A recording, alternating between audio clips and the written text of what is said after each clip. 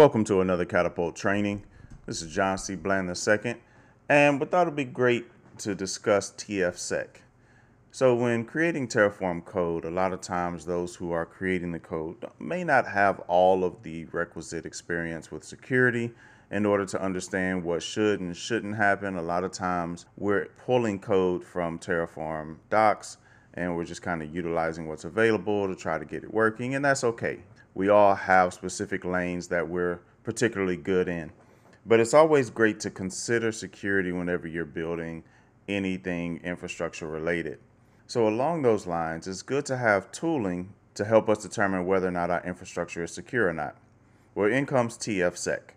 Now, tfsec is a free tool. It can also be tied in with any CI/CD that you're using.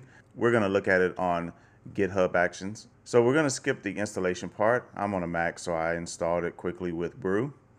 You can also do this by building the Docker image and running it directly that way as well.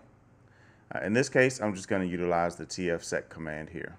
Now, I've taken their example code and brought that in because there's a lot of different options to be able to use here. In this case, let's take a look at the output whenever we run it on this particular set of Terraform. All right, we get a few warnings, but we also get these tags that let us know what specific failure happened here. It tells us what file, line number. The very specific output here lets us know what's the offending line here. This lets us know we have an actual error. This one is more of a warning. This one is a specific error, letting us know that we have HTTP open. Here's a security group that doesn't specify a VPC. And here on Azure, we have an unencrypted managed disk. Now, it's important to note that tfsec is not going to catch every single potential issue. So you still need to be clear on your own Terraform and do your own verification with your security team or other developers within your company. But this is a great way for us to get a good core set of rules that we can follow and utilize. So here are the available checks. It's largely AWS, but there are some Azure in here, and there's also some GCP. These are hopefully going to grow over time so we can catch more and more potential issues. They can definitely help you see holes in your system before they get into production. So let's see about fixing some of these up. So this one specifically states that we don't want this rule to be open to the world. Well, in some cases, that actually is what we want. So let's say if it's a web server and you actually want to serve traffic, your rule needs to state that the internet, basically 0000/0, is available to access that specific resource. So in this case, it's a bit of a false positive, and that's also why it has a warning here. So what we can do,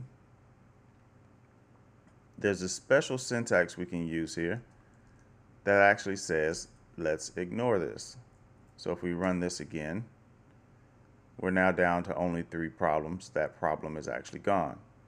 So definitely use that sparingly. Use it when it's needed, not to just get around some nuisance type alert.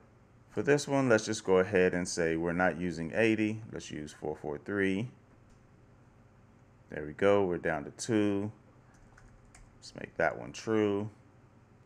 All right, and we're down to 1, and I'm just going to comment this one out for now.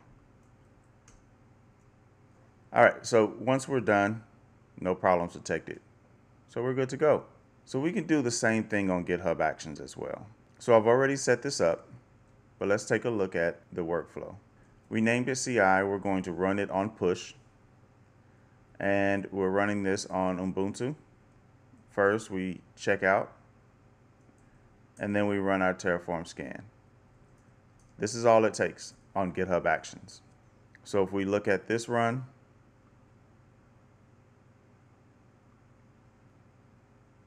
this is the very first run that we looked at that had all of the errors in there. If we push up the latest code that has everything working, we should see a different output.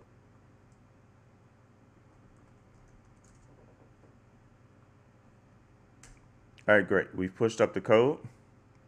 Now let's check the action. Here we go. So now the workflow is starting.